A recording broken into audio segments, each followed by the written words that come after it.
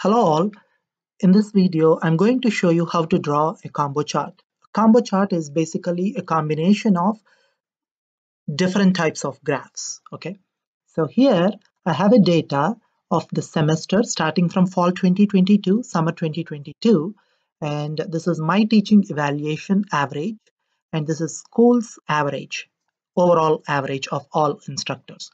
In fall 2020, I will be having 3.25. Since this is future data, I just made up this data. This is not a real data. And school's average is 3.5. Similarly, I have for other semesters as well.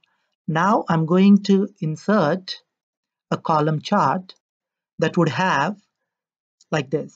So one with my teaching evaluation, the other one with the school's evaluation. I could compare here that my teaching evaluation is lesser than the school's, and here it's higher than the school's, lesser than the school, higher than the school, But however, this is not a combo chart, okay? So let's see how we would be able to develop, insert a combo chart. For that, make sure you select the data and then click on the columns, go to more columns, and able to see combo in your all charts. So these are recommended charts. These are all charts that you would be able to see.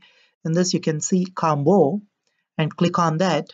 And my teaching evaluation would be with a column and school's average with a line, and click OK. Okay.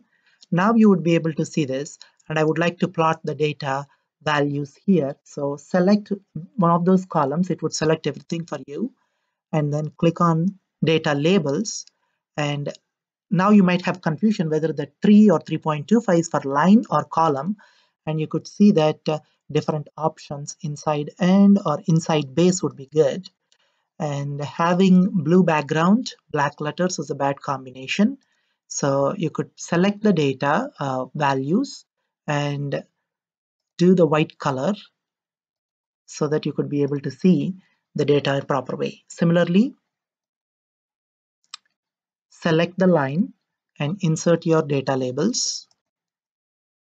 That way you could be able to see 3.25. Here, the school's average is greater than yours.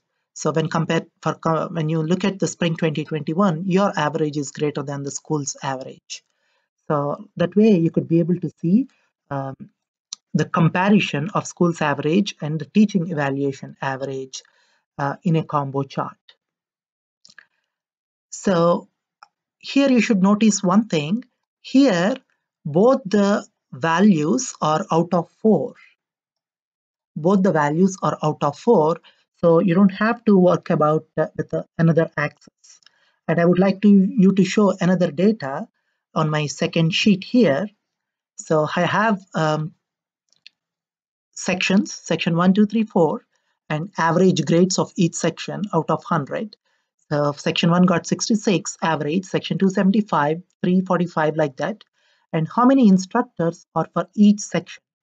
Okay, I have 4, 2, 4, 1, 3. Okay, so here you should be able to see the difference. This is for 100, maybe this is for 5. Out of 5 I have this much data.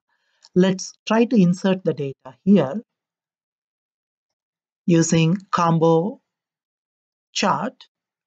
Select the combo and you got this data, and average grades is with the blue color column, and the line is number of instructors. Here this is bad chart because you are unable to compare anything here, so I mean you can compare, but it's hard to visualize that one.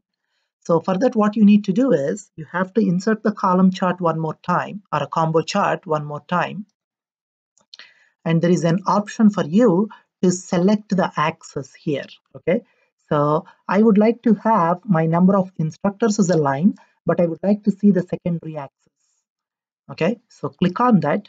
Now you would be able to see the section 1, 2, 3, 4 here, and the average of that is, you could make a note of that using data labels. Okay, so it's okay if you don't put that because the line is anyways up and below of that, above and below. And I would like to insert values of this particular data. That would be 4. And here again, number of instructors are always the whole number. So I'm going to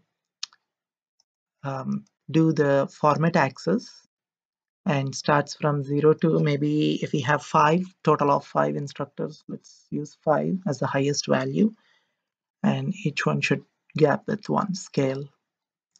Okay, so 0 to 5. So now you could see here, this is a combo chart with the secondary axis. Here you could be able to see 4 instructors. Whoever is having 4 instructors, their average class average is less. So maybe that's a bad decision to choose 4 instructors. Maybe let's come back or reduce the number of instructors there. You could see the combination of chart, 2 charts, one with column, one with line, and 2 different axes, primary and secondary axis. Okay, and that axis is different for each thing. And you could always insert your axis titles on both the sides. It's always recommend to insert.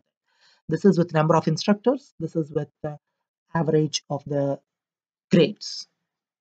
Okay, so you have seen a combo chart with the one axis and a combo chart with the dual axis. Thanks for watching.